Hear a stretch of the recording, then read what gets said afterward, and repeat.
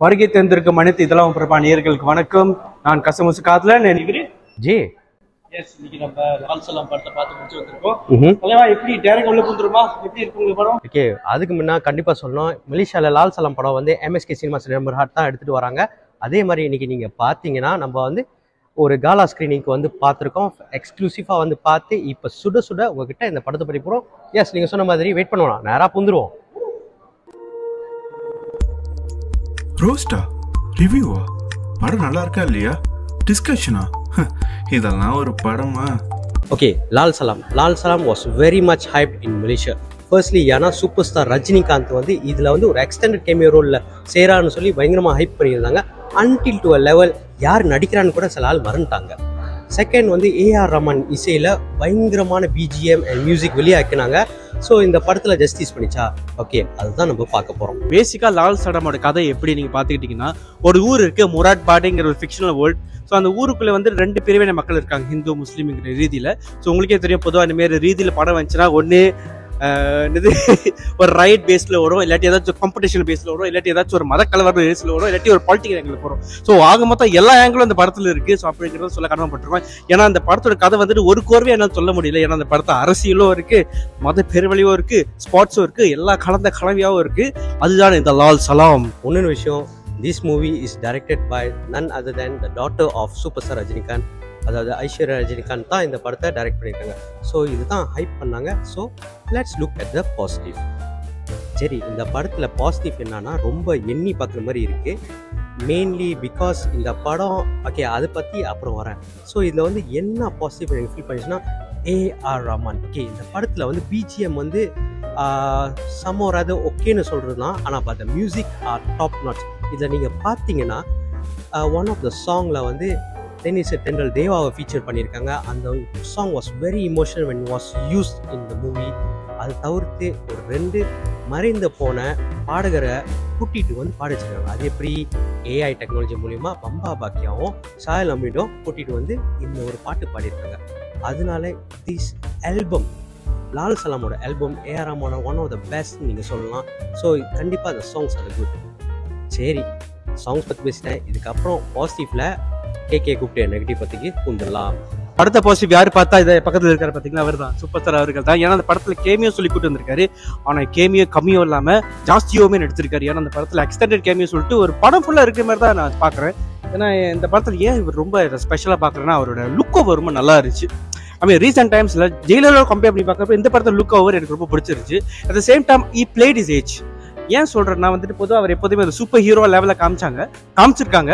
But இந்த படத்தில் வந்துட்டு ஒரு அப்பாவை நடிச்சிருக்காரு, ஒரு நண்பராக நடிச்சிருக்காரு, ஒரு மத போதர்கள் நடிச்சிருக்காரு. சொல்றப்போ வந்துட்டு மத போர்களாக எனக்கு குட் பி ஓகே.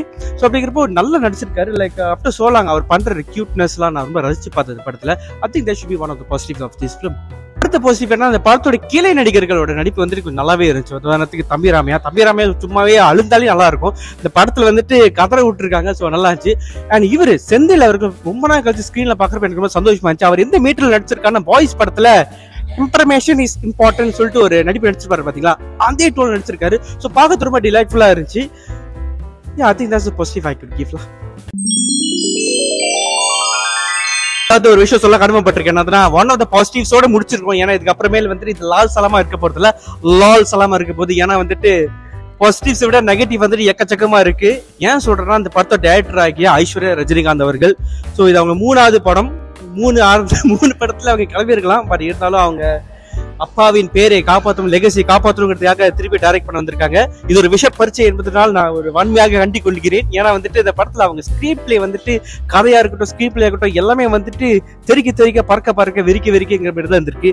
ஏன்னு சொல்றேன்னா, ஸ்டோரி வந்துட்டு ஒரு படத்துல ஒரு சப்ளாட் இருக்கலாம், ஆனா சப்ளாட்டே ஸ்டோரியா இருந்தா எப்படி?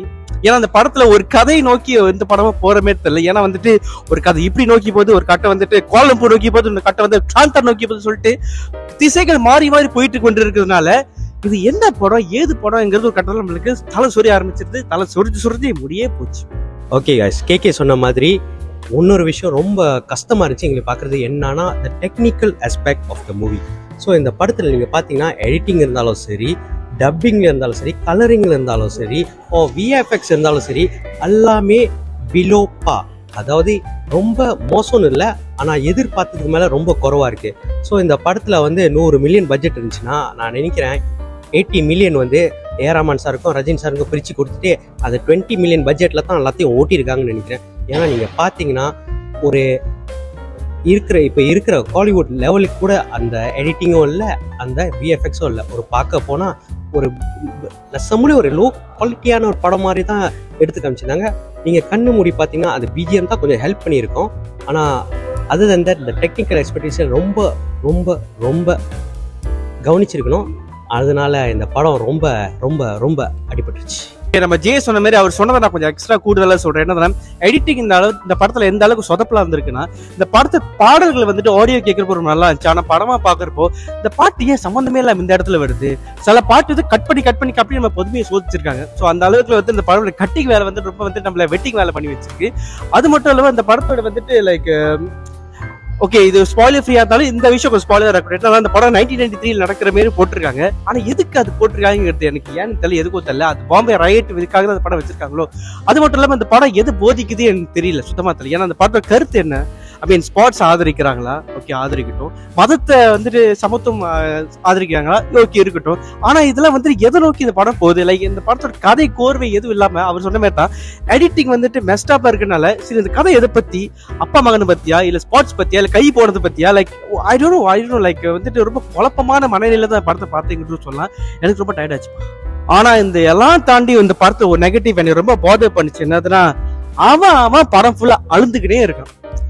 போன ஆளுங்க இங்க போன ஆளுங்க, அதுவும் அந்த விஷ்ணு விஷால் அவர்களோட அம்மாவை ஒருத்தர் நடிச்சிருக்காங்க. அவங்க என்ன நடிச்சிருக்காங்க தெரியல, ஏன்னா அவங்க படம் ஃபுல்லா நடிச்சிருக்காங்களா இல்ல அழுதுருக்காங்க தெரியல. ஏன்னா படம் ஃபுல்லா அழுகை.